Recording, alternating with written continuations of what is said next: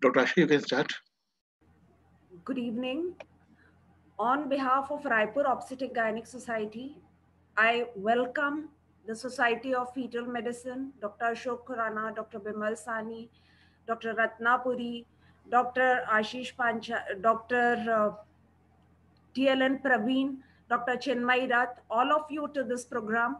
And today we are going to learn of renal problems, lower urinary tract obstruction.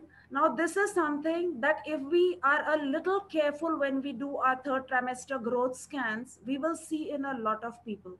And most of the time, we sort of get panicky that something is wrong. But today, we are going to learn about how we are going to diagnose it, why it happens, and what happens to it later. Is it really something that we have to worry about, which gets better and which does not? With this introduction, I invite Dr. Ashok Khurana sir to please take over. Thank you. Thank you very much. It's like I always say, it's a privilege to be in Raipur and to be amongst friends. And I'm so glad we already have a large number of participants in spite of the raging of COVID. I know it's very difficult, and I do hope that good sense prevails and people take care and stay safe. Today's topic is different. We're going to do a different topic. We're going to do it differently, and that's about urinary tract dilatation. And we will take you through several scenarios, 4 or 5 of them, and explain what happens during pregnancy, but purely from the point of view of the report that you receive if you are a practicing obstetrician, which means you received a report of a finding. It's not an exotic case, it's a daily case. Simple images that I'm going to show, nothing very special, but something that you encountered every day because you need to then handle it. This program is then designed accordingly. So I'm going to start my screen share and go right ahead with introducing our panel. We have, as usual, a very distinguished panel. As you notice that for the collaboration we have with the Raipur Obs and Gynae Society, we've really been taking topics that are of complete relevance to the practicing obstetrician and to people who have a daily encounter with fetal medicine. So we'll talk about fetal urinary dilatation in an ultrasound report and what should be the ideal approach for a practicing obstetrician. We're not going to discuss the other component, which is to look at the renal parenchyma and decide whether there is cystic disease or not, but purely the possibility of obstructive versus non-obstructive fetal urinary dilatation. We have Dr. TLN Praveen, our president here, Dr. Ratna Duapuri, who actually needs no introduction. She is past president of the Society of Fetal Medicine at the Gangaram Hospital in New Delhi, and our most popular panelist and speaker that we've ever had on our programs and the feedback that we've received. We have Dr. Bimal Sani, our incoming president designate after this term gets over. And he, as you know, practices in Aurangabad and is a very, very popular teacher. And then we have Dr. Chinmay Rath, who again needs no introduction to Raipur or to the country or the world for that matter. And she has a fetal medicine practice in Hyderabad, and we look forward to a great interaction. I hope my arrow is showing and everything is showing well. Vishal, are we on? Yes, sir. Wonderful. And so let me start with our first case.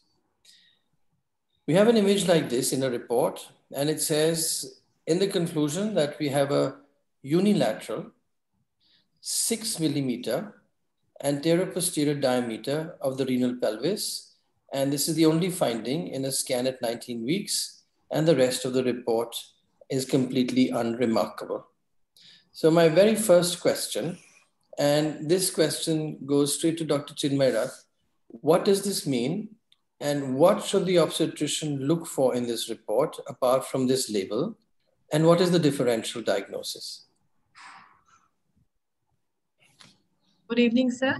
And this says 6 millimeter dilatation of one of the renal pelvis at 19 weeks gestation. Now, basically, in the 19 weeks period, we are doing a scan to rule out any major abnormalities in the fetus. And as you said, there's nothing else given in the report apart from the 6 millimeter dilatation. The anteroposterior diameter of the fetal kidneys at the 19 to 20 week scan is expected to be less than 4 millimeters. So if it is more than 4 millimeter, we call it pelviectasis or dilatation of the renal pelvis. And whenever we see this, what is expected as the person reporting the ultrasound is to also give a little more detail as to how the kidney is otherwise looking, whether there is any change in the corticomedullary differentiation pattern, whether there are cysts, as you have pointed out here, and whether this pelvis, the diagnosis of this pelviectasis is accurate because you don't see anything else elsewhere. How is the bladder? Are there any change in echogenicity of that kidney? And can you see a dilated ureter? Is there a calyceal dilatation also happening in the kidney? So you need to mention all these things in the report. In addition to that, the obstetrician will also be interested in the amount of fluid around the fetus, because the kidneys mainly produce the fetal urine, and that contributes to amniotic fluid significantly at this stage of gestation. So we need to comment on all these things. Thanks so much. And so would you then consider a report incomplete if it doesn't have all these details? Yes, actually, because when you're doing a fetal scan from the fetal medicine point of view, you need to provide as many clinically relevant data as can be. So all these things are important for the obstetrician to understand whether this particular finding needs a lot of intervention at that point, or some kind of change in the plan of the, like there was a message right now in the group saying that we want ultrasound knowledge, we don't want the obstetric inputs that much because we are more interested in ultrasound. But that's the whole thing about fetal medicine, where the ultrasound contributes a great deal to the obstetric management. So at 19 weeks, 6 days, you need to put all that in the report so that the obstetrician can make sense of that report. Yes. And of course, as you know, the Society of Fetal Medicine has enough programs for obstetricians, enough for people in ultrasound, enough for people in genetics, and most importantly, what we always regard as completely sacrosanct, completely superior to everything else, working together as a team. So an ultrasound in isolation does not mean anything. And we've learned that. We've learned that it's of no benefit to the patient until all of us sit together and put our heads together and work with the patient. So I then take another perspective, and this is from Dr. Bimal Sani. Could you please repeat for us a list of what ideally we should be looking for in such a report, and including when we do a scan like this from an imaging point of view, and how should such a report be concluded? Sir, when it comes to, in this particular case, of course, it's a unilateral thing. Most important thing is, point one is that we need to have the anterior posterior diameter of the renal pelvis, and that is the intrarenal part of the renal pelvis. Again, that's a very important thing which people usually do not bother to, see. Even when they are reading the guidelines, they do tend to forget that it is the intrarenal part of the renal pelvis that we need to measure. And then, having done that, the second important thing is whether there is a calyctesis or not. Again, once there is the calyctesis, whether it is central calyctesis or there is a peripheral calyctesis.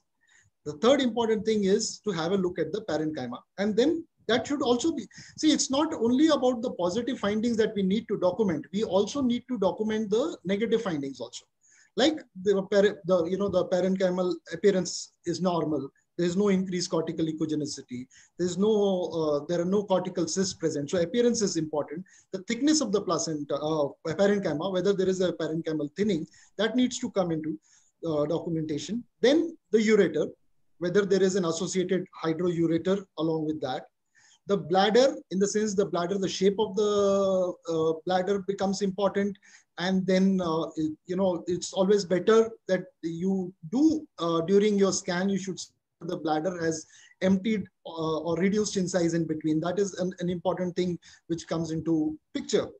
And of course, as you rightly pointed out in the previous, this thing also, liquor is also very, very important. And when you're looking at the bladder, you look into the thickness of the bladder wall. whether if you are finding that the bladder wall is greater than 3 millimeter, then again that becomes an important thing. Then whether there is a presence of a ureterocele down there, and as I said, are you seeing any keyhole appearance which is suggestive of dilated proximal urethra? So all these things need to come as a part of your, the central part of your report. And when it comes to conclusion, and of course, anything which is related to the urinary tract, do look at the genitalia, because somewhere down the line in your mind itself, you are going to, that is something which may help you in coming to a more precise diagnosis. And as far as the conclusion of the report is concerned, I have a habit of putting the findings again in the conclusion also, because I would not rather put just the grading or this thing, because again, we have such a vast variety, different types of grading. People still follow the mild, moderate, and severe that we do, which we have been practicing for a very long time. But I think we haven't been able to pass on the new classification yet all over the country. So people still believe in mild, moderate, and severe. There is one word which I would like to emphasize on whenever you are writing about the negative findings, like there is no caliactasis or hydroureter. There cannot be a full stop after that. It should be there is no caliactasis or hydroureter at present or at this stage.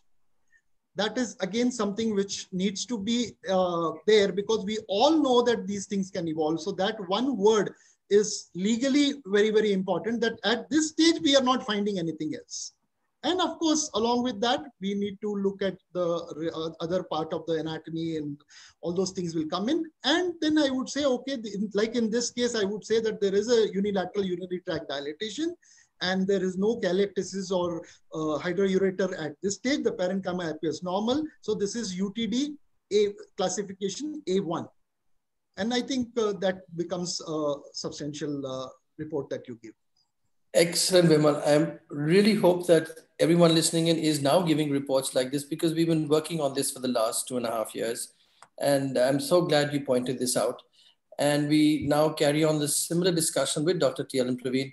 What is the guideline that we have about what Dr. Bimal just told us from the multidisciplinary consensus on the classification of prenatal and postnatal urinary tract dilatation system on this finding? Thank you, Ashok, and I really congratulate the Raipur team for organizing this 5th episode.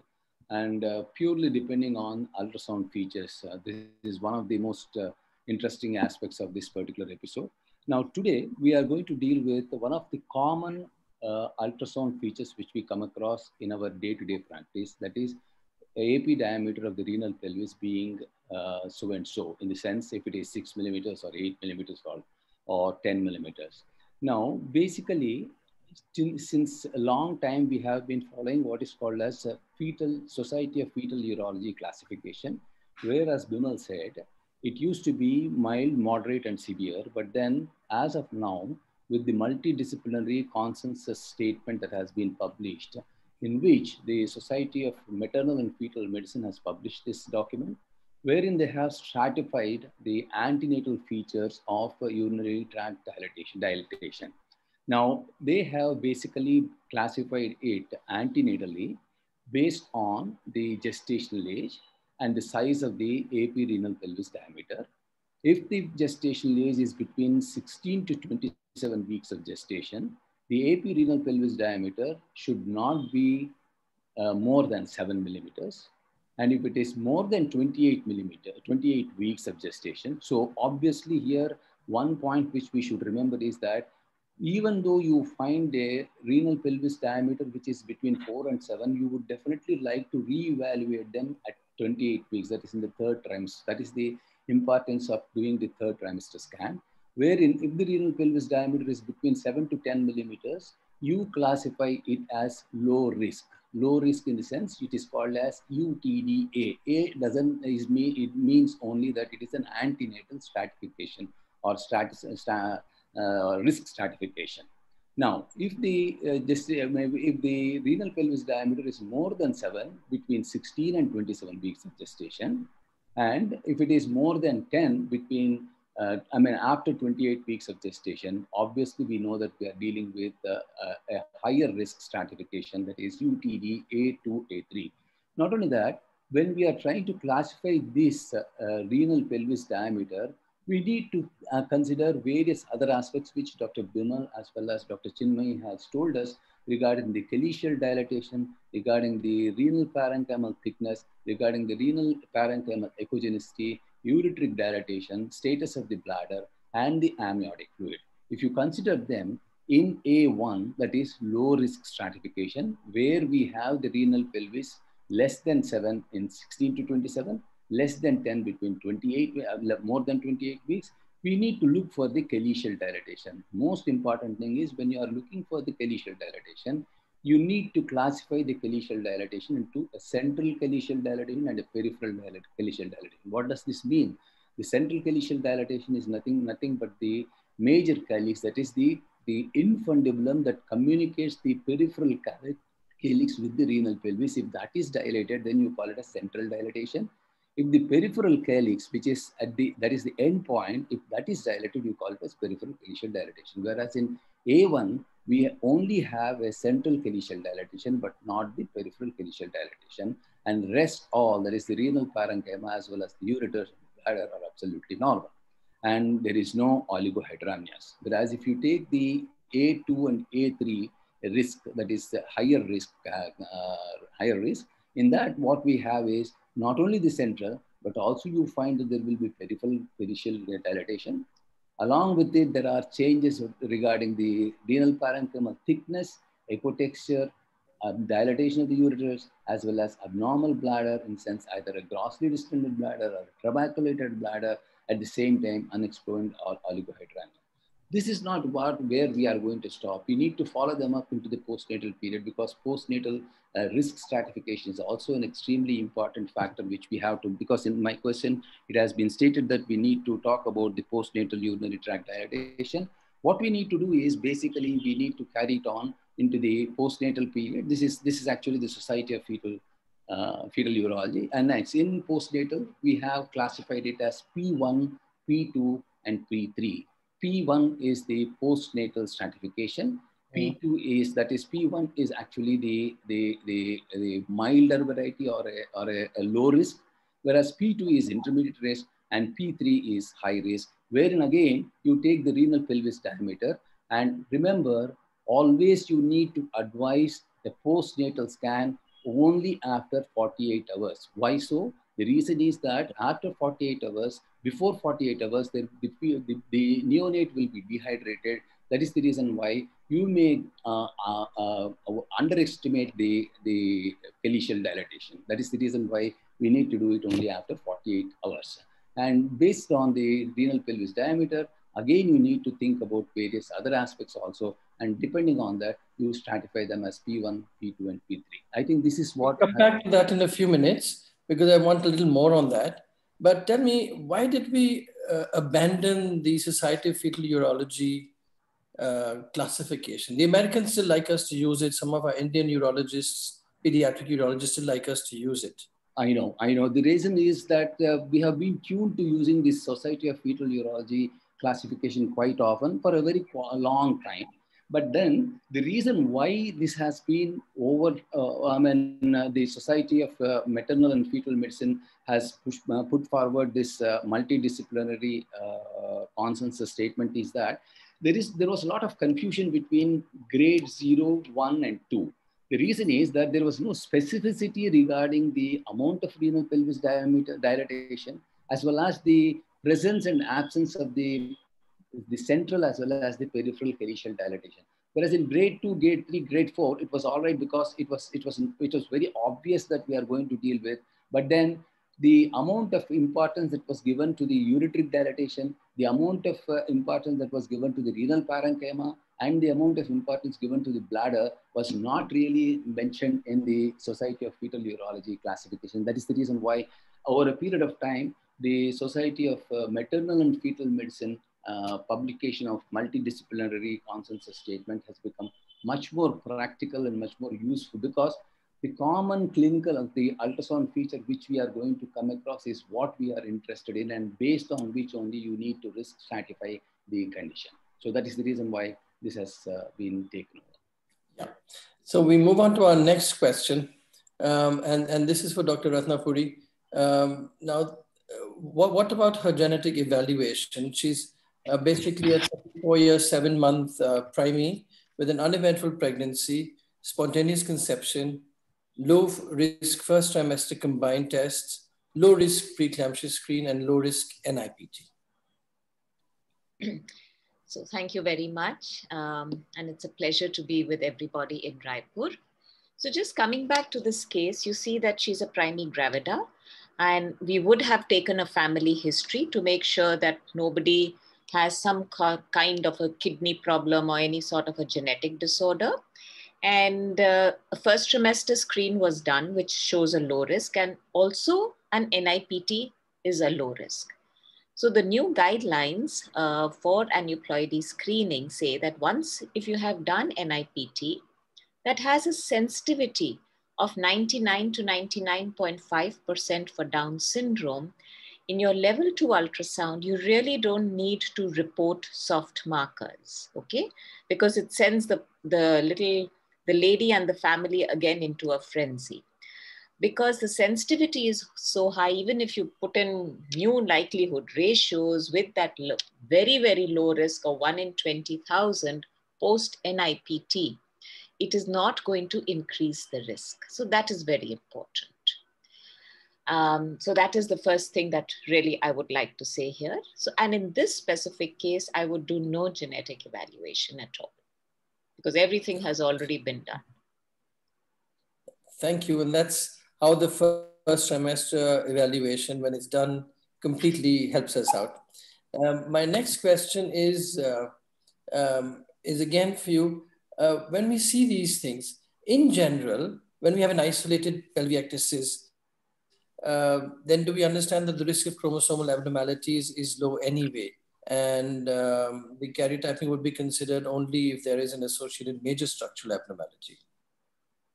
Yeah. And for the other disorders in the last group, which are the non-chromosomal disorders, you would have associated anomalies. So, you know, once you find this at your 18 to 20 week scan, we've already heard Dr. Bimal and Dr. TLN say that we are going to reassess at 28 weeks.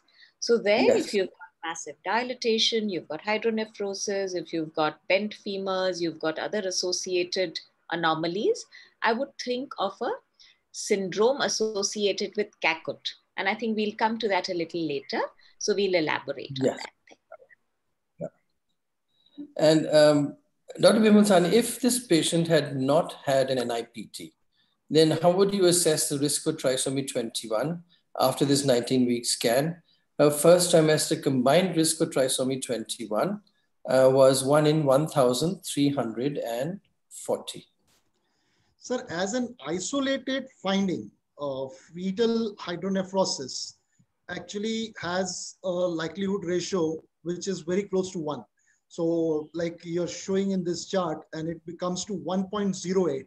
1.08 is the likelihood ratio. So it's actually not altering the a priori risk. Now, since she's already had an FTS and the FTS risk was 1 in 1,340, so this is not getting altered. So this would probably become 1 in 1,300 or so. So that is actually the same risk as it was before. So if that risk was okay in the first trimester, not warranting further testing, then there's nothing more that we need to do now because the risk is the same after that. Yes. So then from a genetics point of view, we'd be completely comfortable. And from a follow-up point of view, we would still follow our risk stratification as we have already discussed. Now, Dr. T.L. Praveen, could you please list out the follow-up plan, which week and what observations? Okay, right. I think this is the second part of it. I'm sorry. I think, okay. Now, basically, whenever we have on an antenatal scan, we have stratified the risk as A1. The most important thing we need to understand is that we definitely need to do one more scan in the third trimester, that is after 30, 32 weeks of gestation. That is one. After the baby is born, that is in the postnatal period, we would like to do at least two. That is one after 48 hours, the other one after 1 to 6 months later. Now, not only that, we need to, as already it has been stated, that we need to always keep in mind the possibility of aneuploidy, but then with the present clinical scenario, I don't think we need to bother about that. But the basic thing is, this particular case, which fits into UTD A1, definitely requires another scan at about 30, 32 weeks of gestation.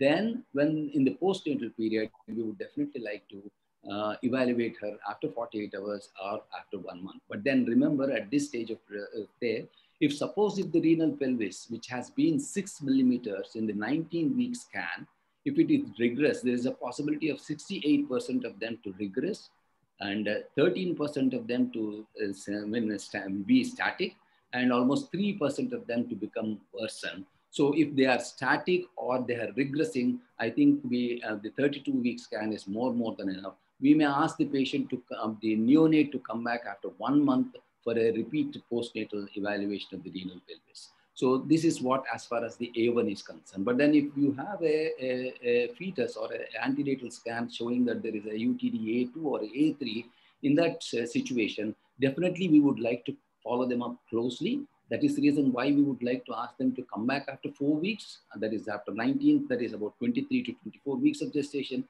And then one again at the third trimester, that is after 30 weeks of gestation. And positively, we need to evaluate these neonates after 48 hours as well as 1 month of age. And wherever it is required, particularly these are the patients where if we are suspecting some vesicoureteric reflux, then depending on the specialist concern, either a nephrologist or a pediatric urologist, we have to take it forward depending on the features that we are going to evaluate as far as the postnatal scan is concerned. Excellent. So we have very clear defined non-gray zones to handle this. And in terms of this decision making that we normally have, the assessment of amniotic fluid, what is the best way to assess that? Do we measure it out as a maximum vertical pocket? Do we measure it as a 4-quadrant ADAP? Or does it matter? It is subjective. But then if you want a specific objectivity, then yes, vertical pocket is one of the best ways of assessing the amniotic fluid. Excellent. So subjective is often good enough. Now, Dr. Chinmayarath, please reinforce this management plan from a practitioner's viewpoint. When should a pediatric surgeon step in? 2 different questions. I think in terms of the urinary tract dilatation, it's already been said, everything has all been said. And the first and foremost thing is to establish that the diagnosis is correct and that it is an isolated condition. And once it is isolated, how to look at the extent of the problem and to eliminate other structural problems and other markers for chromosomal abnormalities, looking at the screening perspective and making sure that we don't have anything else to worry about. For example, the patient had already had an NIPT, so we did not worry about chromosomal problems. If the patient had not had any screening and then presents to us with a 6 millimeter dilatation at 19 weeks, then it's a little different story. And at that point, we would approach it as we would approach any other case who has had no screening in the past and probably offer a quadruple test or NIPT at that stage and then move on, because it's not a very major marker. As we saw, the likelihood ratio of this marker in an isolated condition is very low. From the structural point of view, kidney is a very important organ. The moment we talk about dilatation in the kidney, possible surgery, possible things, like Dr. Bimal Sani said, we are not going to write, it's all, there is no dilatation in the ureter. We'll write there is no dilatation in the ureter at present. And we will give them a follow-up plan that you will come back in the 3rd trimester. We will look at these things again. And still there might be dilatation at that point. So this will lead to a lot of anxiety in the parents. And therefore, it is important for us to reinforce, as you've asked me, to reinforce the understanding that the dilatation may not always increase for a pathological reason.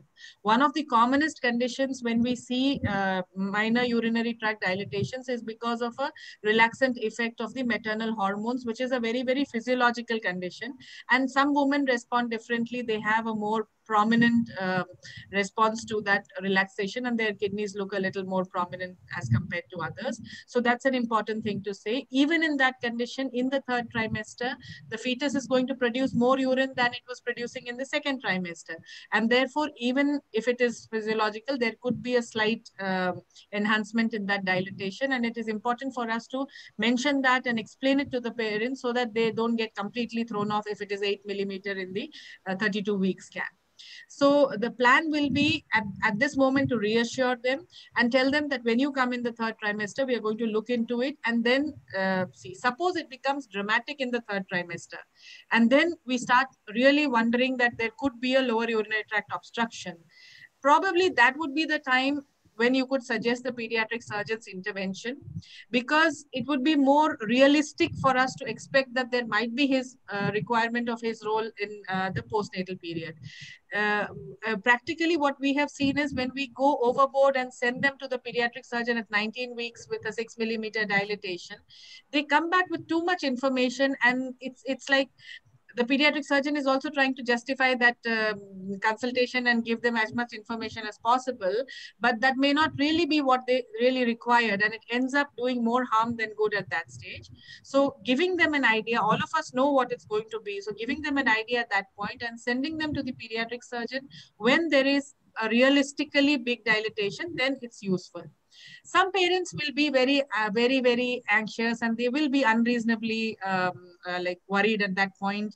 And then if it is required, then it's a good idea to intervene, get the pediatric surgeon at that point. But then it will be a good idea to do a multidisciplinary counseling at the same sitting with the neonatologist, the pediatric surgeon, if possible, the fetal medicine specialist, and the obstetrician at the same time. That would be an ideal situation to counsel such parents.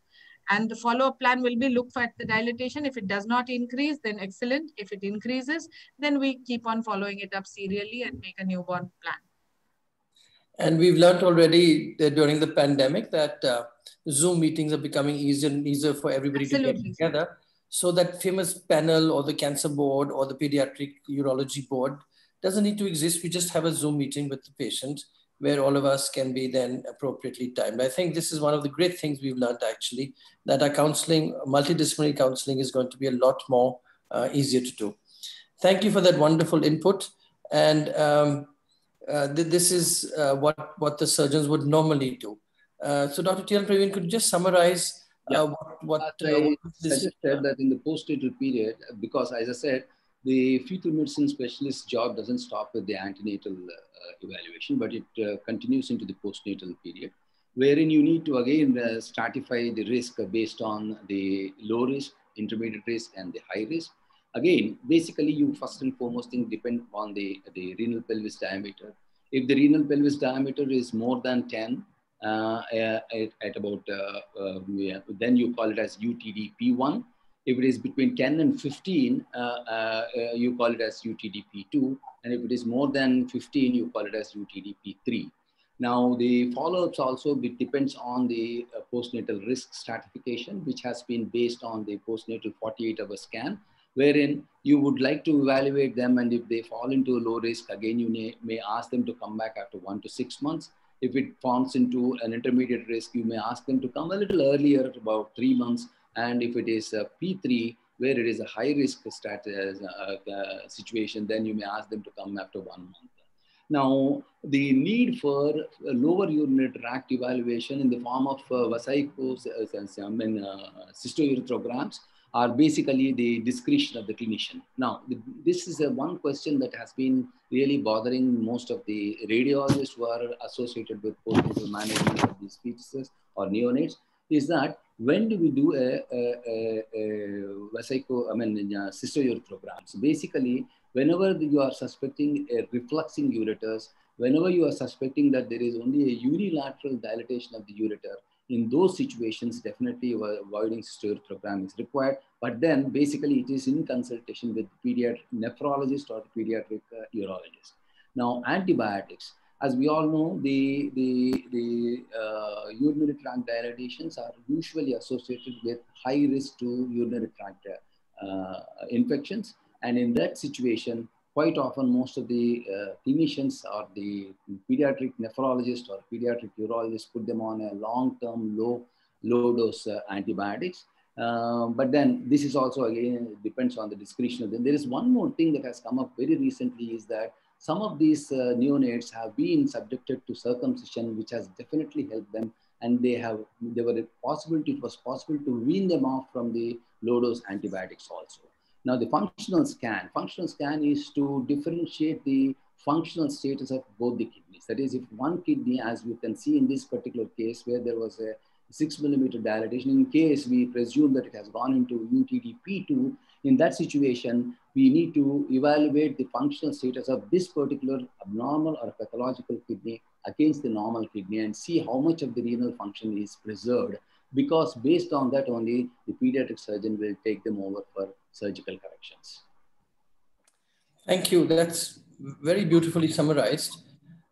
And let's move on to our next case. This one was an uneventful, it just resolved and there was no problem with it. So we move on to our second most common finding. And this is a patient who comes in for a 30-week growth scan, 25-year primary. Clinically, her uterus is less than dates. That was the indication for this scan. And let me just get back to that. And then we say, all right, the scan findings are a right hydroureteronephrosis and a little tortuous ureter, little dilated, and normal growth, normal Doppler. So the question that arises then, Dr. Bimal Sani, what should we include in an ultrasound report with this finding and a differential diagnosis, please? I know it sounds like a repetition, but we need to go through these 4 or 5 scenarios very, very cautiously. Yes, sir. Yes, definitely it is. See, the checklist should not change.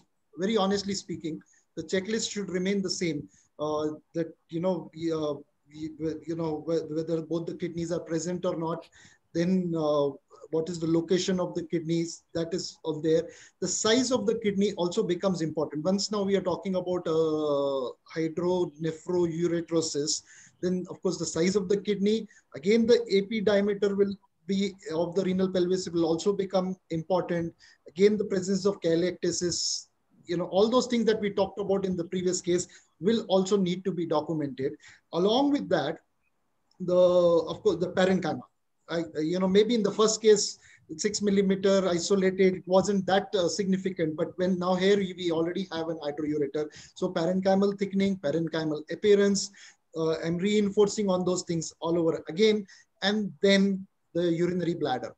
And this is one place where it is also important that we can measure the diameter of the ureter also, and specifically because once I talk about the differential diagnosis, once we keep the etiology in our mind, then we also know that yes, certain things become important, and of course whether there is a ureterocele. I would also like to, once I am seeing a hydroureter, I would also like to confirm whether it is a duplex kidney also. That also becomes an important thing. So when we come to the etiology or the differential diagnosis, we can think in 3 types. One is an obstructive cause, where there is an obstruction at the uretrovesical junction. That could be because of a ureteric stenosis or a ureteric stricture. Or the second cause could be a reflux cause, where the VU reflux, and that probably is one of the common reasons that we get it.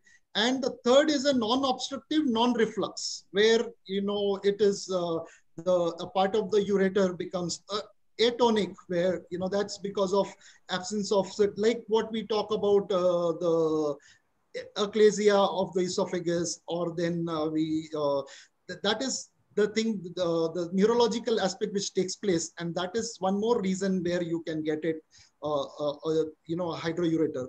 And then the congenital megaloureter that we talk about, where you have the dilatation of the ureter, and in those cases you will find that the ureter is more dilated than the and associated syndromes. And that is what I said, once you have a hydronephroureterosis or a hydroureteronephrosis, then yes, all these cloacal anomalies, pelvic masses, twin belly syndrome, and of course, if it is bilateral, or even if it is not bilateral at this moment, yes, we also need to rule out LUTO, that is lower urinary tract obstruction, like posterior urethral valves and urethral atresia and all.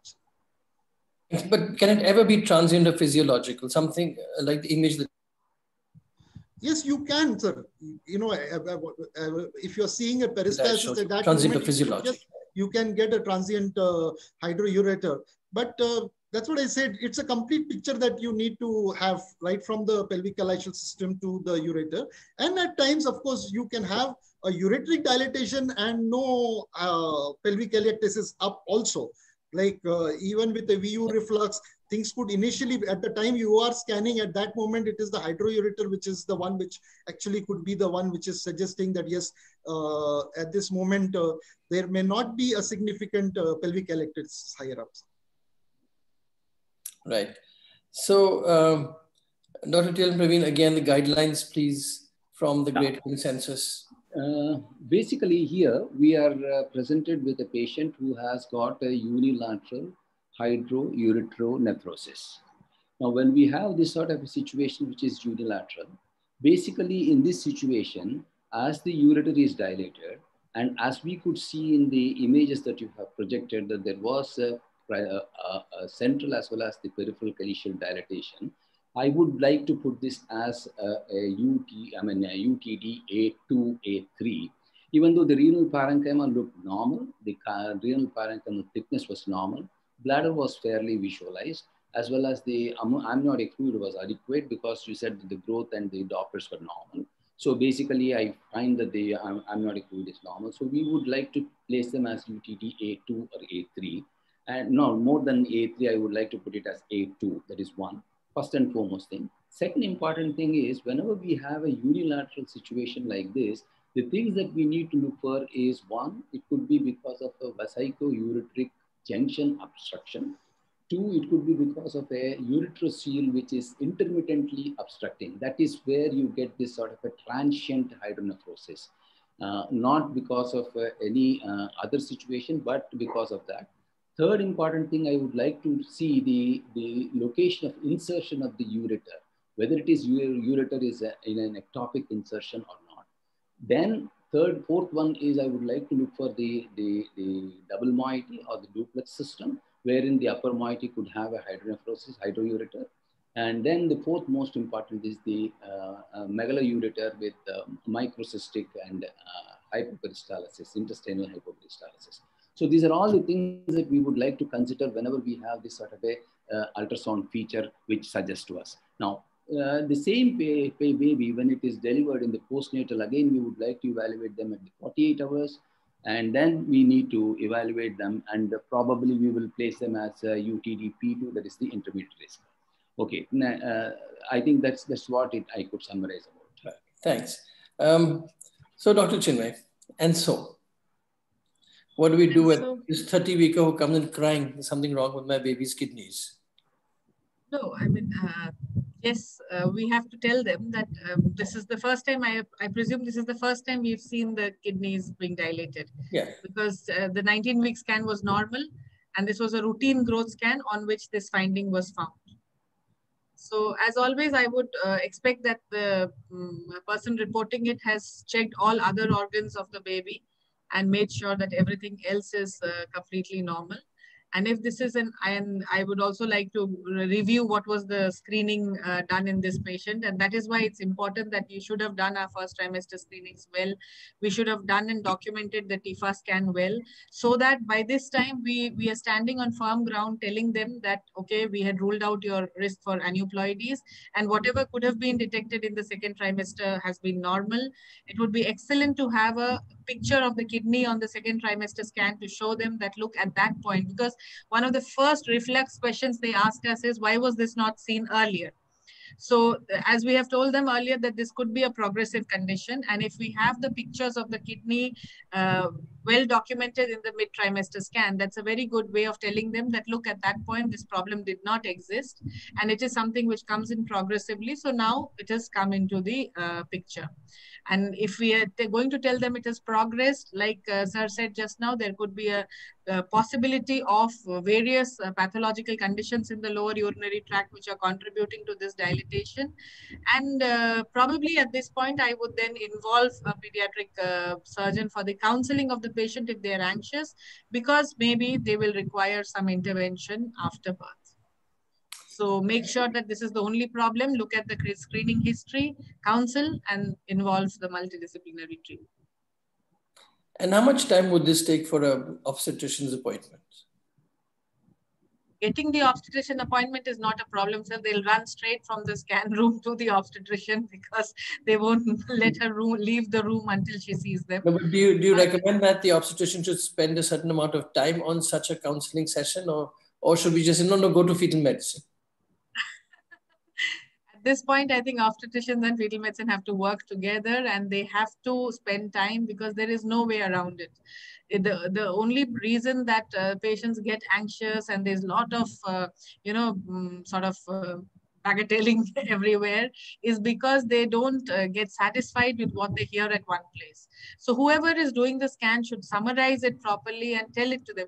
Now here, sir, I don't know why we have to have this distinction. A person who's doing the scan is a clinician, and that person understands what he is doing. So it's not wrong for that person to explain the scan report to that patient. And I think as obstetricians, there should not be that disgust about other persons explaining the scan report, as long as the person knows what they are explaining.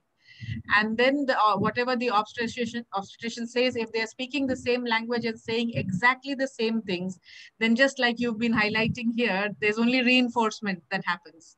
Because if something is right, it is right. Whatever was the classification earlier, sir said that again, and he said very much the same things. It may be different ways of looking at it, but if it is right, it is right. So why should it be any different whether the obstetrician counsels or the fetal medicine person counsels? I think the times have changed in the sense, initially the obstetricians used to get really upset, and one of the senior most obstetrician told me, don't get into my shoes. And now the present thinking is different, and then now people are really asking us to counsel them. I mean, whoever does the scan is supposed to be or responsible for telling them the features, the findings that they found, and most probable explanation for those findings. The times have changed. And your inputs on this, yeah. Sir, if anyone who takes the responsibility of doing a scan should also take the responsibility of explaining in the most compassionate way possible the findings. And yes, you can always suggest, an opinion from a pediatric surgeon or a pediatric nephrologist where and when required. But primarily counseling has to be done by the person who has done the scans. That is very essential. And that is the way we should move forward. There's no question of just enumerating an odd finding here and there. You have to have a good report. And part of that good report is documenting the entire counseling process and the other negative and positive features, and a detailed counseling at the point of first contact of diagnosis. Wonderful. Now, this patient was then sent for a second opinion, and the second opinion study reveals a 6 millimeter, very close to the apex, ventricular septal defect, like you see here. And so now we have a little more. Now, in this situation, Dr. Ratnapuri, genetics, please, the need for invasive procedure, if any, can we do these at 30 weeks, and what should be done? You have to unmute yourself. So an isolated muscular VST really has not much relevance because most of them close spontaneously after delivery. So at least I do not give too much cognizance to them. As long as you've done a good anatomy scan and you've made sure that other than the unilateral hydroureteronephrosis, there is no other abnormality. And if the screening is in place and it's low risk and there is no family history of any kind of a genetic disorder or a renal anomaly. No genetic testing is indicated at 30 weeks. However, if for any reason, say there are associated anomalies, there's something happening there, then the amniocentesis, the procedure can be done at 30 weeks. There is no law that tells us that we cannot do the procedure. You can do it even at 34 weeks. Just make sure that you've given your steroid doses for fetal lung maturation before that, just in the event of preterm labor because of the procedure. It's very, I've never seen it, but it's safer to do that. And you can do the procedure, and though you cannot do a karyotype after about 24 weeks of gestation, you can do the DNA-based tests. You know, you can do the QF-PCR, you could do the microarray, you could do the gene test, if it is indicated. It is not indicated in this situation, but we're just telling you that the procedure can be done. Thank you. That was crisp and clear. The situation now we move on to is a third scenario. And this is a 26 weeks priming, 29 weeks pregnancy, uneventful pregnancy so far. She comes in at 26 weeks with decreased fetal movements. And she's sent off for an ultrasound to figure out why these are so. And we pick up a bilateral hydroureteronephrosis. The kidneys otherwise look pretty neat and clean. The AP diameter of the renal pelvis on the right side was 11.1 millimeters. On the left side, 8.9. The ureters are between 3.1 and 3.3 millimeters wide. The urinary bladder is trabeculated. There's a post-void large residue, which goes down only by about 10% or so. And then not a very good focus at the lower end on whether there truly was a keyhole or not. The growth looks all right. The Doppler is okay. The rest of the anatomy review is perfect. And the amniotic fluid is absolutely great. So now in this situation, Dr. Vimalsani, let's start at the beginning. What are the anatomical norms for urinary tract measurements? This is for me, I think. Oh, sorry, this is for you. Yes. I think you. Sorry. Yeah. Very nice. Okay. See, there are quite a few normograms that have been described in the literature. But then quite often what we do is we go subjectively.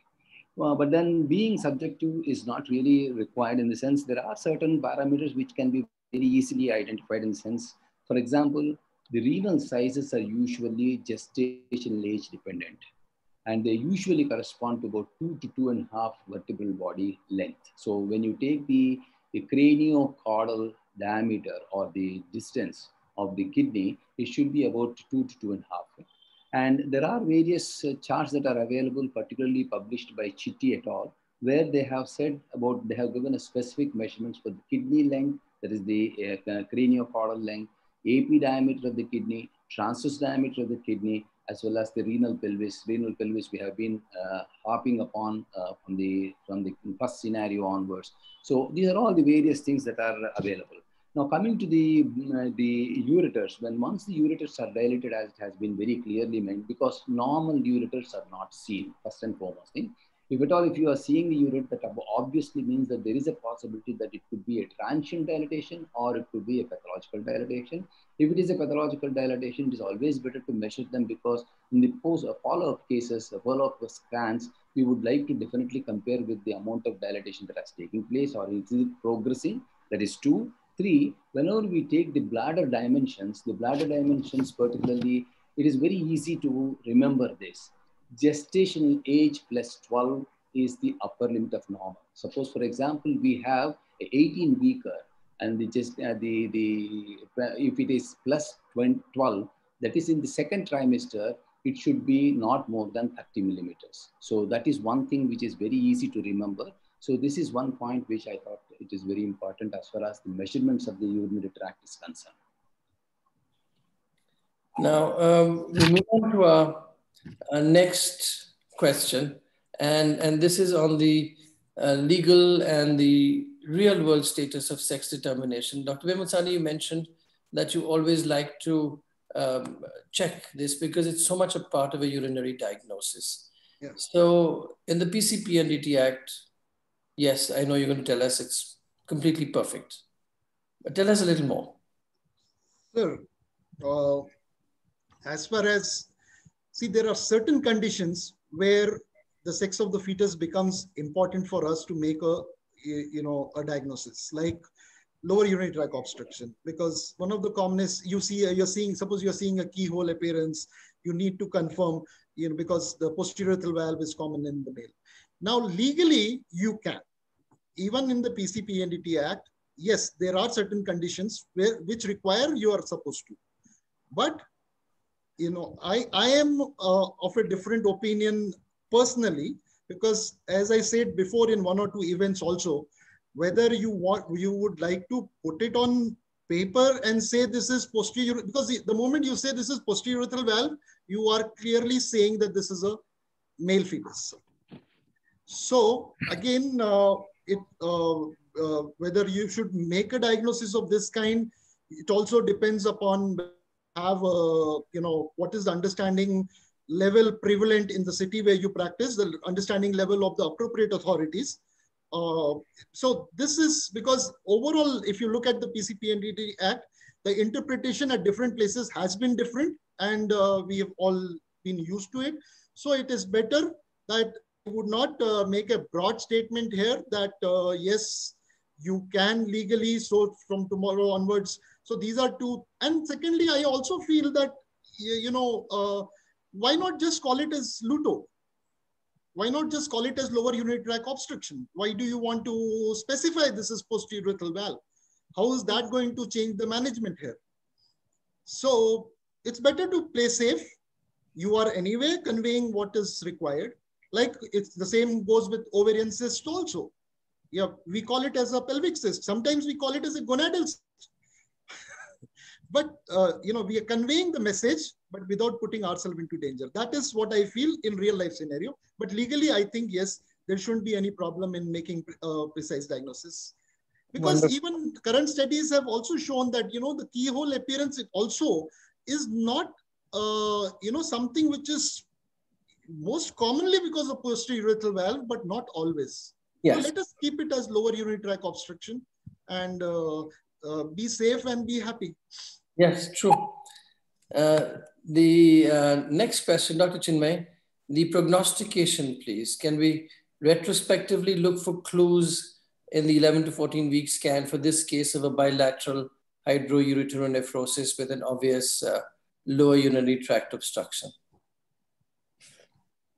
Sir, at this point in time, I don't know, the prognosis to me looks like she will need some kind of surgical intervention after the delivery of the baby, because the bladder is also showing some changes, and there is obviously post-void residual urine, which means incomplete bladder evacuation.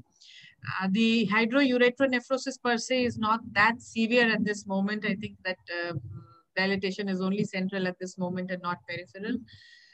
So in terms of this, I mean, we have to say guarded prognosis, because it is still only 29 weeks, if I am not wrong. And the pregnancy has to go on till full term, and the situation is progressive. But the good thing is there is enough liquor around the baby until 29 weeks. If there's enough liquor around the baby, then at least the lung development would have happened normally. We don't anticipate any other postural limb problems and things like that, which we get worried with. So there is a fair possibility that things will be good. With a normal liquor, how it will help in checking the urinary analytes, I don't know. I don't think I'm going to offer any kind of investigation or intervention at this stage. It will be wait and watch. Like Bimal sir said, I think it's important we just document our findings. If we see a keyhole, we see a keyhole. That's it. Now, what causes a keyhole? That is a academic discussion between people who read and interpret. And if we have made a differential diagnosis of a possible posterior urethral valve, there's nothing wrong, because it's just a differential diagnosis. So I think PCPNDT cannot stop us in reporting this as to whatever we are seeing there. How it is interpreted, it is not a pathognomonic sign of posterior urethral valve, and that is not a pathognomonic sign of anything else. And there will be other kinds of states where there could be a posterior urethral valve and the gonads itself may be mixed up. So that I think we can justify that in any which way. Whatever we see, we should report it.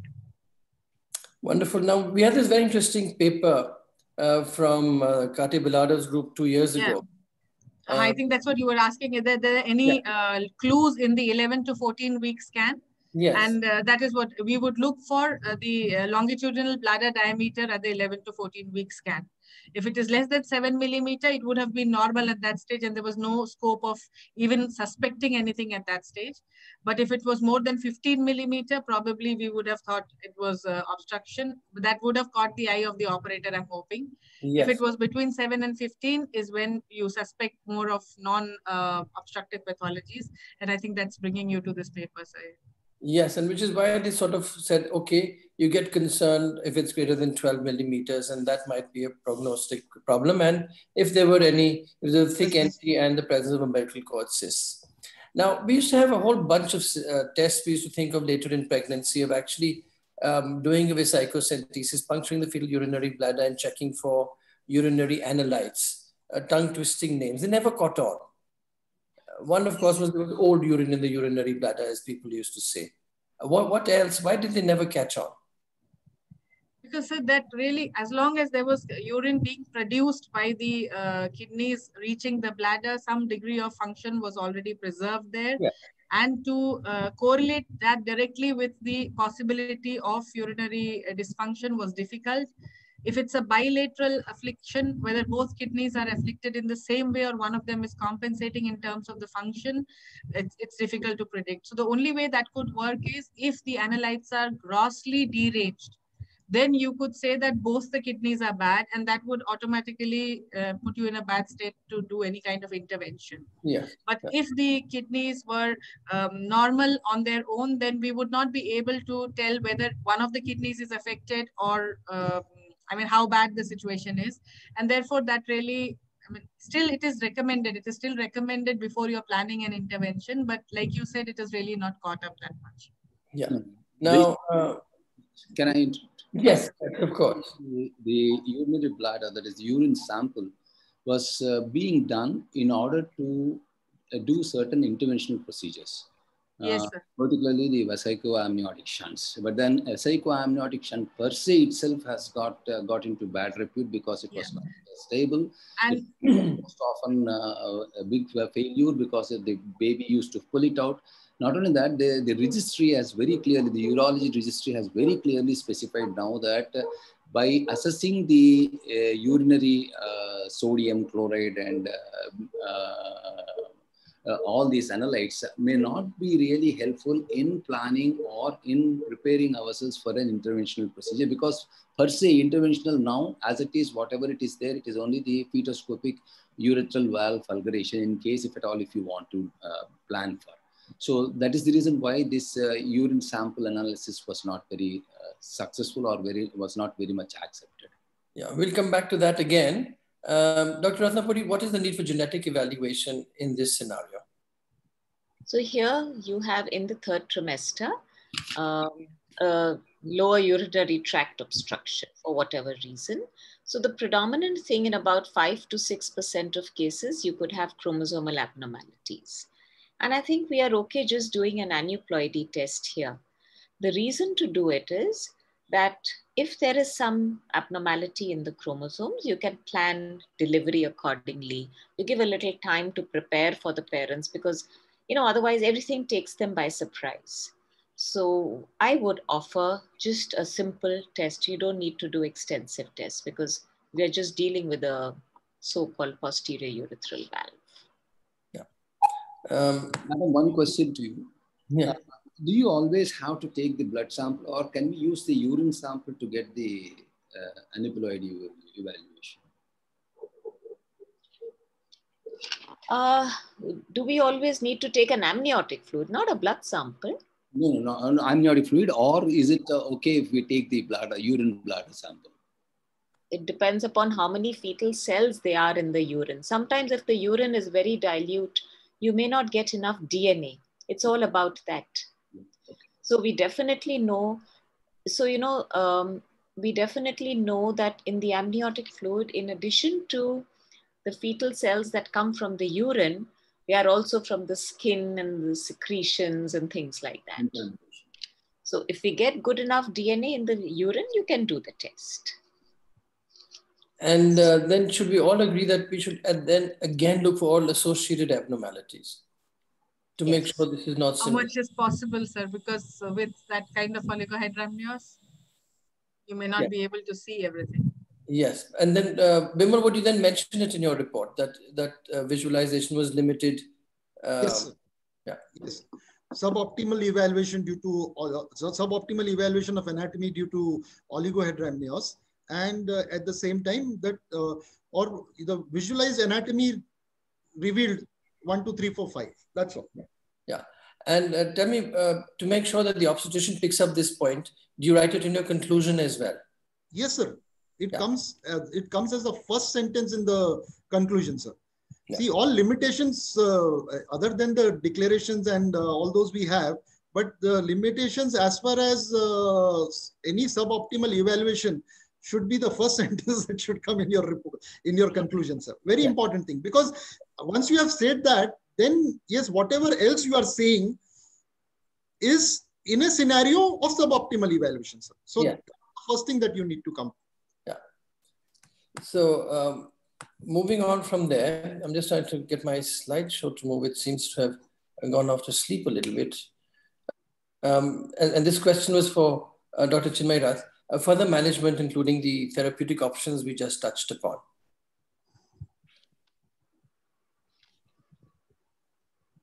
Yes, like Dr. Praveen also mentioned, doing psychocentesis or vesicoamniotic shunting is not in vogue nowadays, because we know that after the Pluto trial, it is not really helping in reducing the morbidity. We may be improving in terms of the survival because lung hypoplasia can be circumvented, but the actual damage to the kidney stays, and therefore that needs to be addressed thereafter any which way. The fetoscopic cystoscopy is again something which is being tried, and there are some centers who have good experience and are reporting good outcomes, but we'll have to wait and see how that comes across, because there are lots of things, sir. I mean, the fetal urethra is a very, very delicate organ, and the damage to that at that point may not be clear. It may be clear many years after life. And we'll have to wait and see the long-term results of these problems. So although urinary interventions seem to have received a lot of attention in the last 15 years, we've really matured in our approach in the last 2 years and say, okay, the only real answer is an endoscopic thing, but it requires so much skill and associated with not enough long-term data. So we really have to be careful about that. Now, the patient terminated this pregnancy. She didn't want to carry on. And now, of course, it's legal as well, provided she takes permission from the medical board appointed by the state. How should one evaluate the placenta and abortus? Dr. Ratnapuri. Okay, so you should do a fetal autopsy, because there could be some malformations which are possibly not identified antenatally because of the oligohydramnios, because that's your fluid of, that's your medium of seeing the baby. So it's very, very relevant. Very often we say, okay, nothing can be done, so why should we do it? Because you need to counsel that family for subsequent pregnancies, and you can only counsel when you have a definite and you're very sure that there was just an isolated hydrouretronephrosis, and the face does not look like Down syndrome. And I would do a low resolution scan. You can take a fetal sample from the fetal skin. If you want to take it from the fetal surface of the placenta, you would need to do, the maternal cell contamination. So we usually save a little bit of money. Everything is about money. And we just take a skin sample, and it works very well because you get lots of DNA. And because you're testing the baby directly, as long as you haven't put the fetus in formalin. Okay. So when you deliver, you collect these samples. You can even keep it in normal saline if you don't have the specific genetic medium. And, but if in your center, you're doing procedures, you would always have the transport medium in which you collect your chorionic villus sample. So that works very well. You do an external examination, an internal examination. You would look at all the organ systems. You would get a histopathology done for them, take an X-ray. And if you're sure it's an isolated posterior urethral valve with no anomalies, with normal chromosomes, we know that the risk of recurrence is very small, and you can counsel the families and so they are not agitated and worried about subsequent outcomes. Thank you. We move on to our second last scenario. And the last scenario, of course, is a very interesting one, which will only take a minute. So about 10 minutes we still have for this one. This is an IVF conception, first conception, 11 to 14 week scan, urinary bladder, 14.6 millimeters height, and kidneys normal. So the question then arises, what do we do and what does this finding imply? Dr. Chinmay Rath, please. 14.6 longitudinal diameter of the urinary bladder in the first trimester is increased. Less than 7 millimeter is considered to be within normal limits, but more than 7 millimeter is increased. Now, according to the FMF first trimester data, they say that if it's more than 15 millimeter, then we would think more in terms of lower urinary tract obstruction setting in there. But when it is between 7 to 15, we have to consider the possibility of dilatation because of hypotonia as a result of aneuploidies as well. So that will be the overlapping group where we could have either progressive lower urinary tract obstruction or an aneuploid fetus. And therefore, we'd look at all other features of aneuploidy.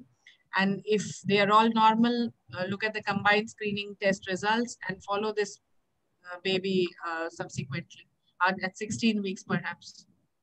Yeah. Well, this is being an IVF pregnancy. She was really, really anxious. Now, the question that arose was that in this report that we have, Dr. Vimal Sani, what would be the checklist with associated findings that would include at 11 to 14 weeks? Of course, as Chinmay pointed out, of the height of the bladder or the longitudinal length of the bladder that is there. Then the renal status, how are the kidneys, whether are we seeing any obstruction at that stage.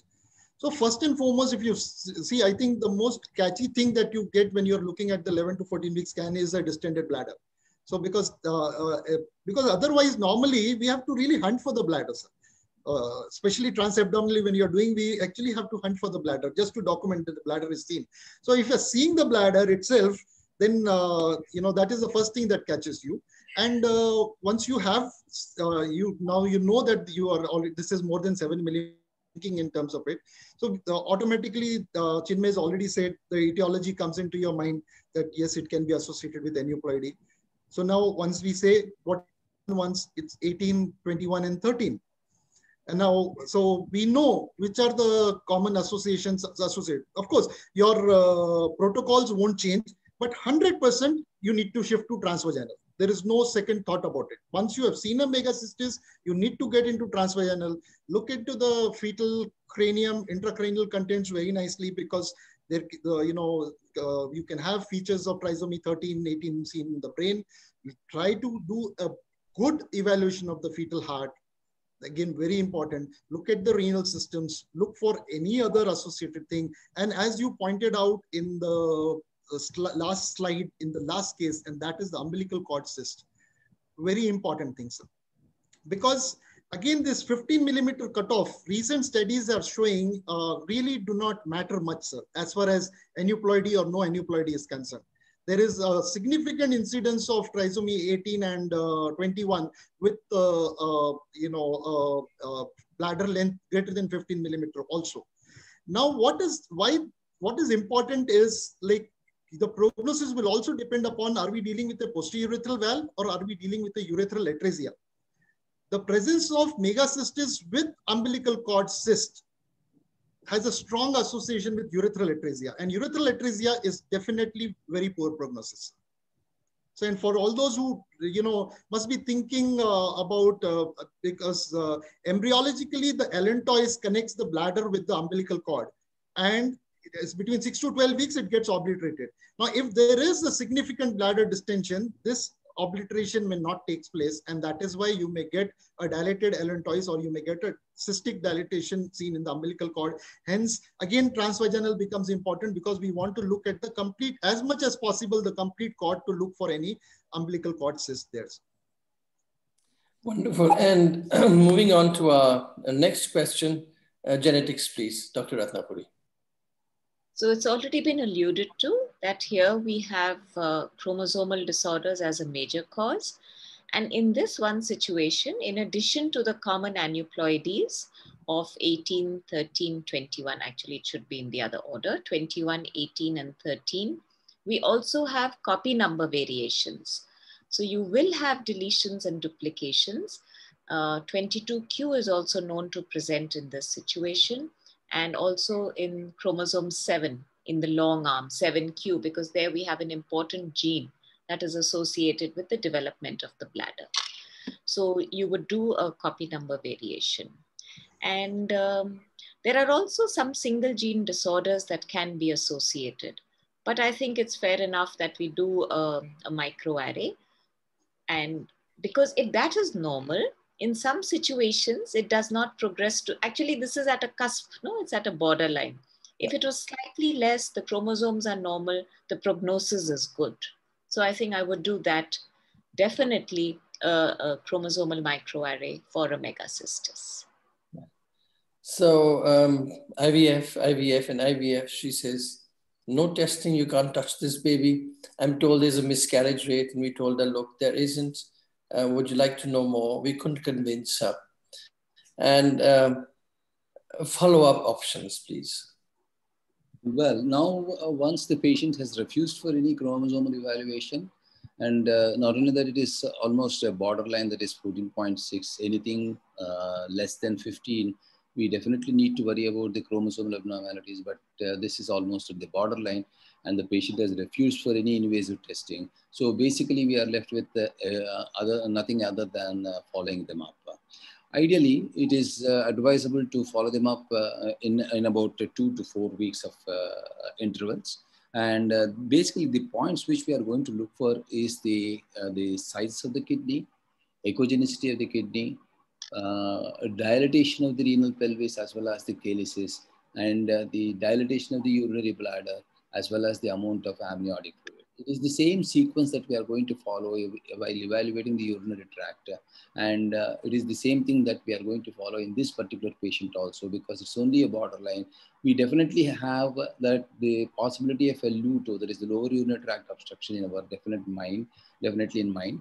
And then, as Bimal has suggested, I mean, identifying a umbilical cord cyst would have helped us in probably thinking more in favor of an aneuploidy rather than, if you don't find them, as it has not been specified here. So obviously we know that we are going to deal with probably a lower urinary tract obstruction. So the follow-up is the best, and 2 to 4 week interval follow-up is what is advised. And the features that we are going to look for are the dysplastic changes in the kidney, amount of amniotic fluid.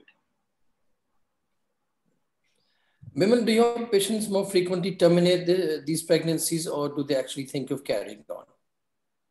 Quite a few, sir. The termination is more common, sir.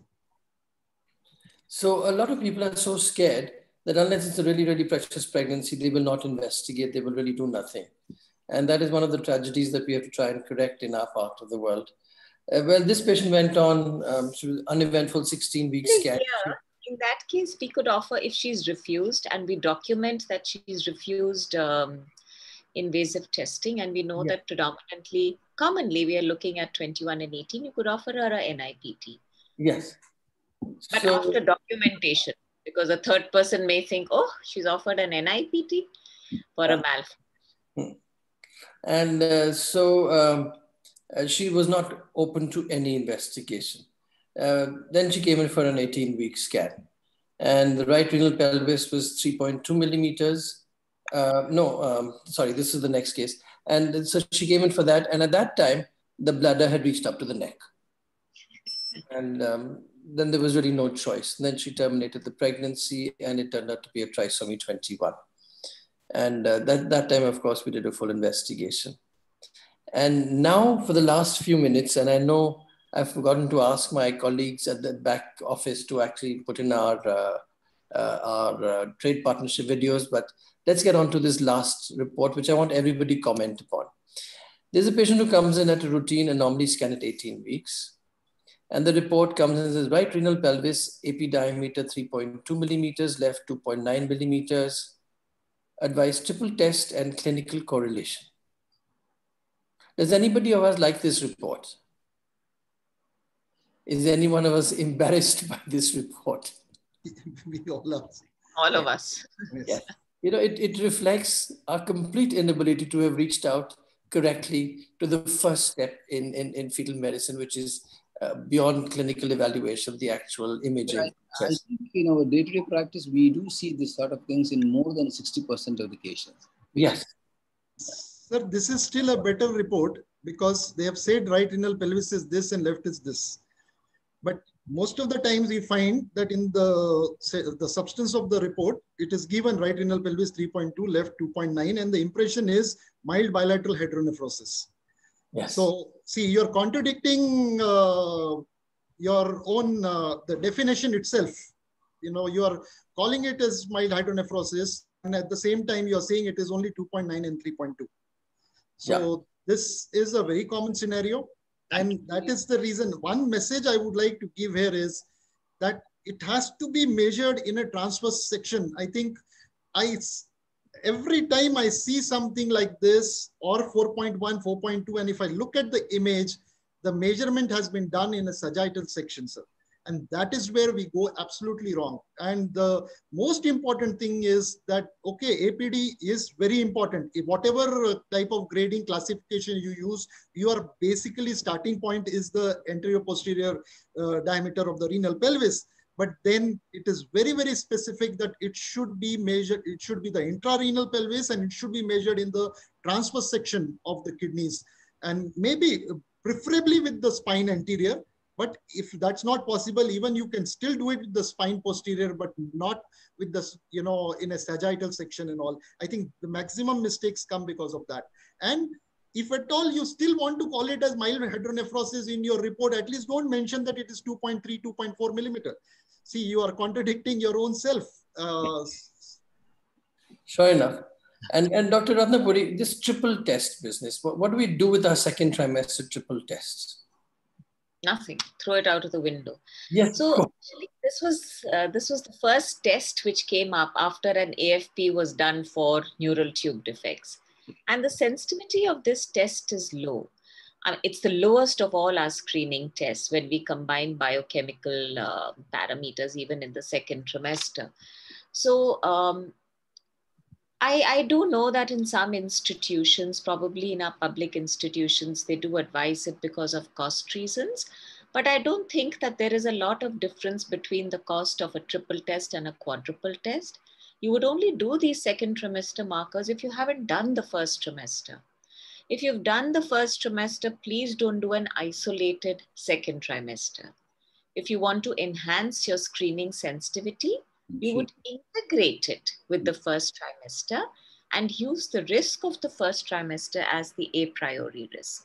I think these are very, very important points because we have n number of patients who come with a 1 in 10,000 risk in the first trimester and a 1 in 150 risk in the triple test or a quadruple test. And it's impossible to make anything out of it.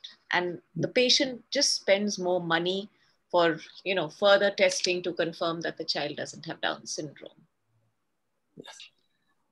Thank you very much. This was the finding 5 that we wanted to look at. And I'm going to take a few minutes to look at the actual questions that have come into the box. So I would request the panelists to stay on. We're going to spend about 10-15 minutes on those questions.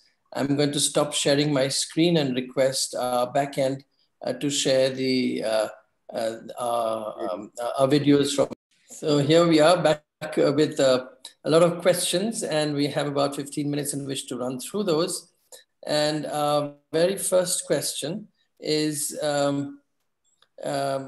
you'll have to answer this for us because it's directly related to what I asked you. Do we need to do karyotype for a patient with a low risk first trimester screen, but at the anomaly scan at 18 to 20 weeks, there is a urinary tract dilatation A1 with an echogenic focus in the heart. Okay, now this is becoming, now we are dealing with two soft markers here. Yes. It may be low risk, that's important. Now we need to recalculate the, what is the combined likelihood ratio of both these markers. So you just can't shirk it off that because both of them are like as an isolated finding do not have much significance, but both of them combined together, the likelihood ratio is going to be more. I think it would go to somewhere around 6 or so with both of them put together, the echogenic focus as well as this. And hence all that calculation needs to go about, or you can just go into your software and put in both the click on that, and it will tell you what is the combined likelihood ratio.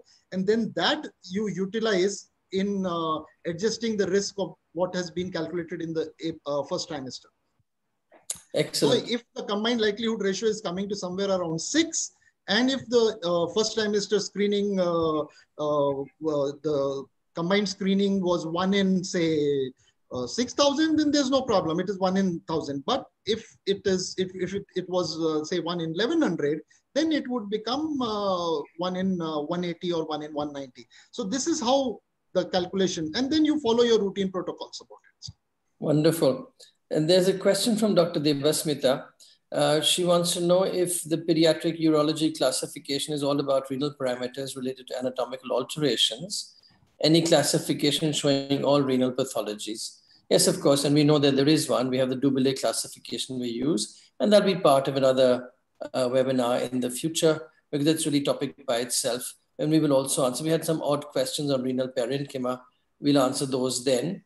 Now, one question from Dr. Prachi Singhal. Can we confidently diagnose normal ureteric insertion in the urinary bladder or ectopic insertion of the urinary bladder in cases presenting with a hydroureter? What are the chances of missing this or seeing this on a routine ultrasound scan? Yeah. Basically, when you want to really evaluate the insertion of the ureter, the lower end of the ureter is quite often very, very difficult. It's not that easy.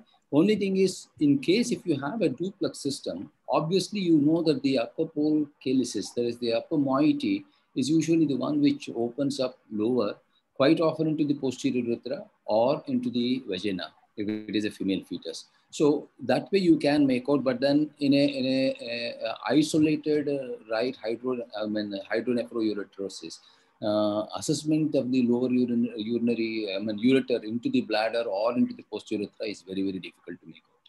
True. There's a question from Dr. Arti Singh. What is the cutoff for renal parenchymal thickness? Quite often it is considered, it is again gestational age dependent. Basically, a cutoff is about 4 millimeters. Anything less than 6 millimeters is considered to be a thinning of the renal parenchyma. It is more than the cutoff point. It is the progressive thinning that is much more important than the cutoff thinning. And the classification we've been using this evening also says that, look, it's always subjective. Yes. After all, we do understand that the poles have a thicker parenchyma and the lateral aspect of the cortex has a thinner parenchyma. So we really will not attach so much importance. It was only the Onen grading which actually used the placental thickness per se as the criteria. The Onen classification, so Onen grading. And but apart from that, really not very much in terms of the numbers. So we don't really need to indicate that as numbers. There's a very interesting question from Dr. Ashish Bhavatkar. And he says, in hydronephrosis with hydroureter, do we still need to measure renal pelvis AP diameter for sequential follow-up? Yeah, when you are doing evaluation of the urinary tract, I think it is better to get all the parameters in the data available. In the sense, there is no, even though, yes, once the ureter is dilated, obviously the renal pelvis also may be dilated, but then it's always better to document because the progress of that dilatation can be reassessed in the third trimester or whenever you are re-evaluating it. So it is essential that you need to document that. Yeah. So the checklist should not change, sir. Absolutely. That checklist has to be the same, except later on you add fetal growth and Doppler.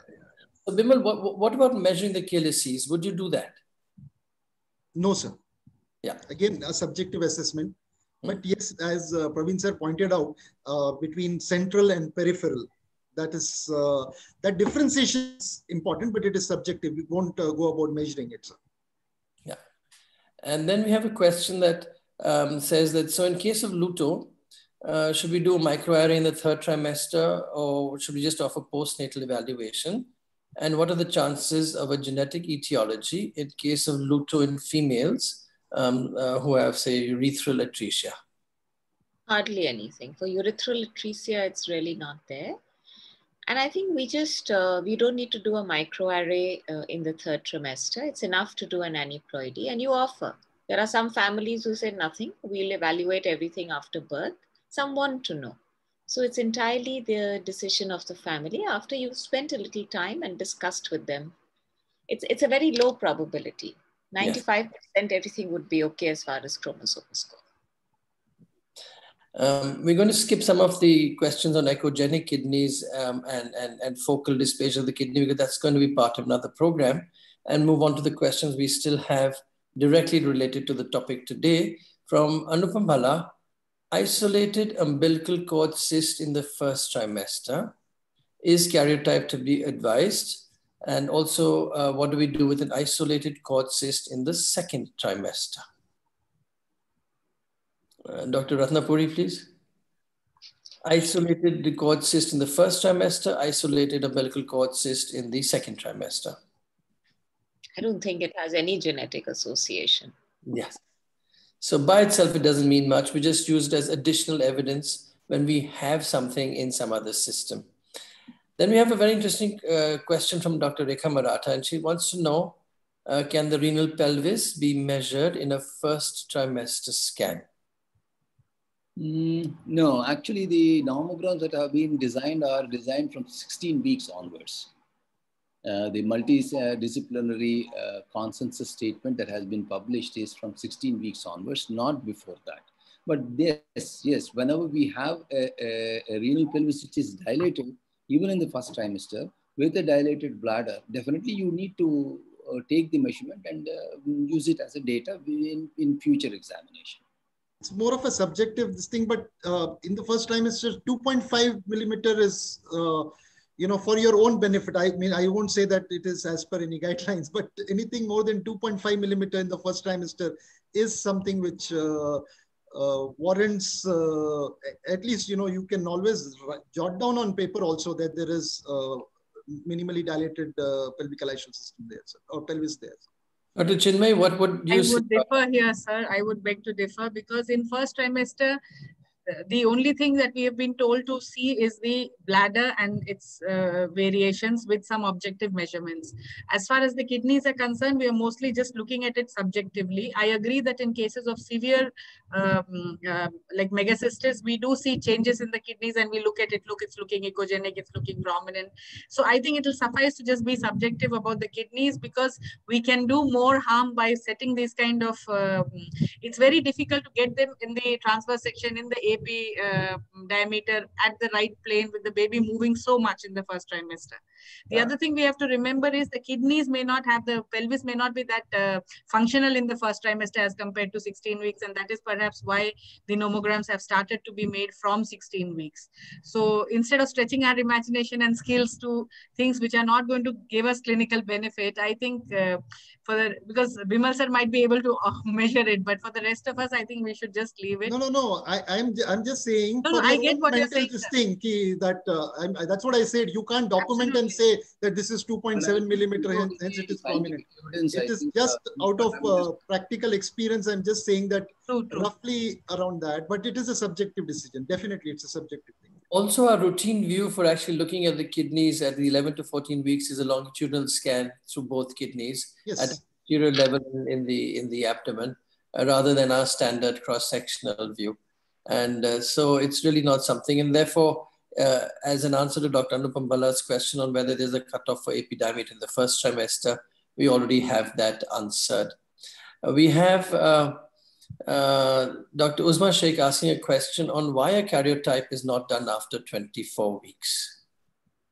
So in the laboratory, if you've ever seen how they do a karyotype, they have to grow the fetal cells. Any cell has to be grown. because you catch the karyotype when the cells are dividing. That's the time when they are longest. Otherwise, they're very small and you cannot see them. So when you take a prenatal sample, you put it in a flask, and the fetal cells really settle to the bottom and attach to the surface. After 24 weeks, they don't attach to the surface because of the maturity of the cells. And that's why, because they don't attach to the surface of the flask, they don't grow and they don't multiply, and you can't do a karyotype. I mean, you can try, one odd will take off, but most of them fail. Yes. And Dr. Uzma Sheikh also has a related question, and she wants to know whatever happened to prenatal bobs and why have we shifted to CMA? You know, there used to be a company that used to offer prenatal bobs. It came and then they lost interest, then it came back again, and now it's on the back burner again. Yes. So prenatal bobs is very targeted. You know, it's a very targeted lot of microdeletions and duplications. I don't have any personal experience. I've really never used it. And what I'm saying is what I've read and understood about it. So it probably gives you limited information. And because we are identifying new things all the time, you know, it's okay. If you just want to look at 22q microdeletion, you can do a prenatal bobs. But when you want to query the entire genome and you want to look at deletions, duplications there, then that will not suffice. Yes. And so it's not really sold even by the original company anymore. We then have a question on ureteric measurements, and Shalini Sharma wants to know, in case of a hydroureteronephrosis down to the vesico-ureteric junction, at how many places should we measure the ureter size for follow-up? I think that's a very tricky question. And I think I would prefer to take at the maximum diameter. At any maximum diameter, at whatever stage of peristalsis, and we often see peristalsis. So Bimal, would you agree with me on that? One single reading maximum. I won't go about measuring it. Yes, and in case it was bilateral, I would do one measurement for the right and one for the left. But I would spend some time sitting and looking and making sure how much, whether only in the pelvis and so on, etc. And it will change after some time. Yes. It does. Yes, it does. And then there is this great closing question.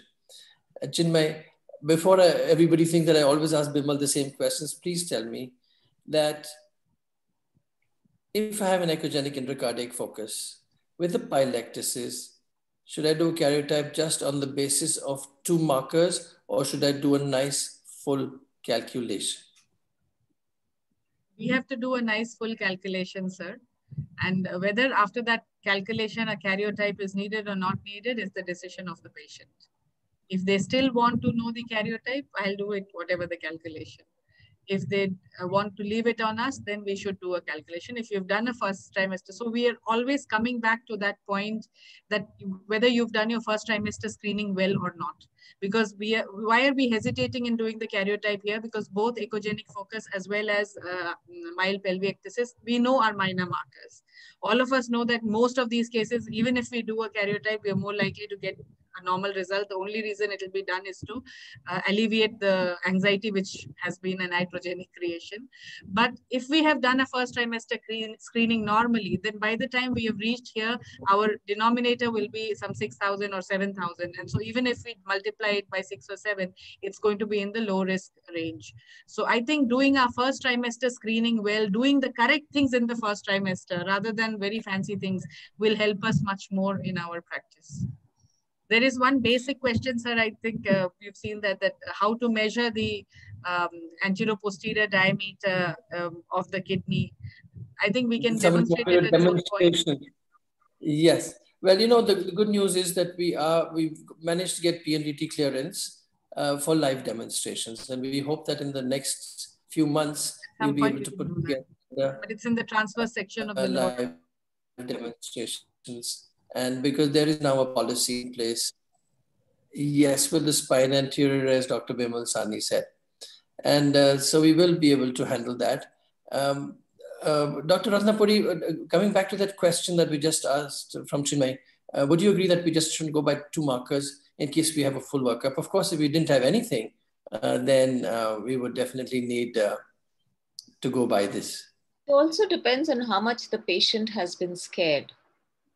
So sometimes they come with horror stories that they have been asked to discontinue the pregnancy, etc., etc., etc. So I think we have to be very careful of what we casually tell, the families when anything is identified on an ultrasound scan, because you tell them a little, they magnify it in their head, and then it's very impossible to, get things out of their head. So all in all, I think it's the final decision of the family, but you have to guide them correctly based on all the calculations. Madam, I'll ask you one question. Suppose FTS has not been done at all. Now you're finding a single soft marker. Why forget two? But then would you like to do a quadruple and then modify, take that as a baseline, or just... Okay, so, if you read the latest guidelines, they say you offer, it's on a platter. We've discussed this before. Yeah. If the patient says, I want a CVS and I want a chromosomal microarray, there's nothing incorrect in that. Okay. So it's not for me to decide whether I would do a quadruple, but if I have to do a screening test and there is something that's come on the ultrasound, I would even offer them an NIPT. It's a brilliant test. All I have against it is the cost of the test. And the fact that they feel, I'm telling you, I see children with genetic disorders. And the first thing that mother tells me, Dr. Saab, mera to ye bhi test hua tha, mera to ultrasound mein kuch nahi pakda gaya tha. They think that it's a genetic test, and we look at 20,000 genes in that genetic test. And I think it's very important that while we offer them so much for Down syndrome, we make sure that they know it's only done for one thing. So I think we are doing too much focus on the fact that this is looking, you know what they are told? They are told कि इसमें से तो guarantee हो जाएगी कि आपका बच्चा मंदबुद्धि नहीं होगा. So it's horrendous what kind of stories we hear related to this. Probably that's a way of explaining. I think it was an incorrect statement to say that it was incorrect of what we hear. That's the patient's perception. But I think we can offer it to them with the correct insight that we are looking at one thing and it doesn't evaluate for everything. And we have that baseline 2% risk and 98% everything will become okay. And I think it's nice to be positive. And again, pre-test counseling, even prior to an anomaly scan, we have to counsel. And the fact that we are again looking at markers, the fact that they've already had the screening test, but we are looking at markers. So at the time of the first trimester screening, post-test counseling, we give that prelude that when you come for the next scan, we will be looking at things. And so some of these things will surface as markers. We will reassess this screening process at that point. And then so they are mentally prepared. And when you find a problem, you can always tell them that now the risk has got revised. It is whatever it is. And then they take a decision. Wonderful. We have had a fantastic interaction, and my thanks to the panel for this. And thank you so much for all those questions. We promise to take similar sessions in the future to answer some more readers' queries. And back to our host, the Raipur Obs and Gynae Society, for the Thanksgiving, etc. Thank you very much, sir. So on behalf of Society of Fetal Medicine and Raipur Obstetrics and Gynecological Society, today on this web series of fetal urinary dilatation in ultrasound reporting, I would like to thank the man behind this web series. I would like to say the hero of this web series, Dr. Ashok Khurana, sir. I would also like to thank all our esteemed panelists today, Dr. TLN Praveen, sir, Dr. Ratnapuri, madam, Dr. Bimal Sahani, sir, and Dr. Chinmay Rath, madam. It's always been a pleasure to learn from great teachers like you all. Thank you very much. And I would also like to thank our president, a woman of fighter spirit, Dr. Asha Jan, madam, who I'm sure is going to beat the COVID and come back stronger. We all wish you a speedy recovery, ma'am. And my sincere thanks to our trade partners, GE and LifeCell. And thank you very much, everyone. And I would also like to thank Ashok Khurana sir for that MTP Act which has been passed. Thank you so much, sir. Thank you indeed. Thank you. Thanks, everyone. Thanks, all the participants. Bye-bye. Very much. Good night. Thank you. Good night. Thank you, Vishal. Thank you. Bye. Good night, sir. Bye-bye, sir. Thank you.